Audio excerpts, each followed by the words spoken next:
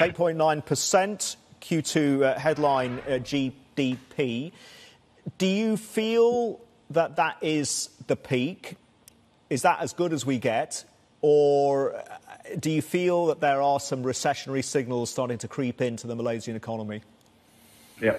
Well, thank you, Seri. First of all, thank you for having me. It's our pleasure. I'm still very optimistic that we will get to the forecast GDP number of between 5.3 and 6.3%. And as you said earlier, probably at the top end of that 6.3%. First half of the year, we grew by 6.9%. And your question is whether we will be experiencing a slowdown in the third quarter. I think by looking at the chart, you can see that the third quarter last year was actually a negative growth, right? So from that base, we should continue to see a strong growth just on the base effect for the third quarter. So the third quarter, in my view, given the momentum that we've seen, should be as strong or even if not stronger than quarter three. But the challenge will be quarter four, right? Quarter four this year, as you know, there are challenges in the world economy. What we're seeing, what's happening in the global economy. Even IMF and World Bank have revised the forecast of the global growth, the Ukraine and Russian conflict. And of course, China, which is the largest trade partner for Malaysia, is also having a very conservative COVID policy. And this has also disrupted the supply chain and the trade between Malaysia and China. If that continues, obviously, that will dampen some of the growth expectation in the fourth quarter of this year for Malaysia.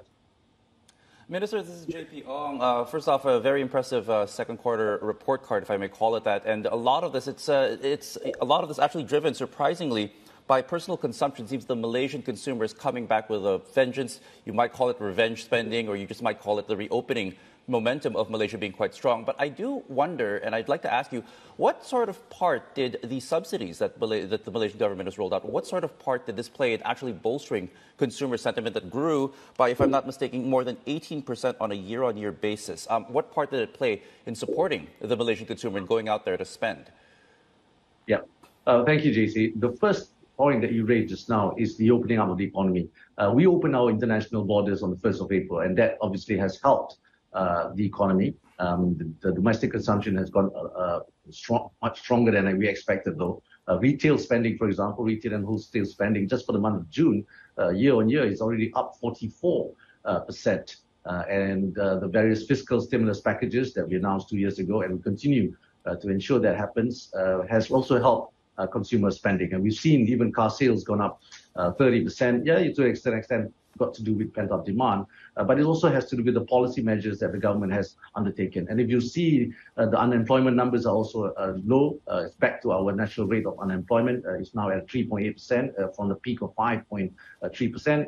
On the subsidies, yes, subsidies has been a record high in the history of Malaysia. We are expecting subsidy to reach close to 80 billion ringgit this year, especially given the high oil prices, and we are subsidizing it close to 30 billion ringgit this year. But however, as a result, as you know, that inflation in Malaysia is now, in the first 6 months, around 2.5%, much lower than our other neighbors.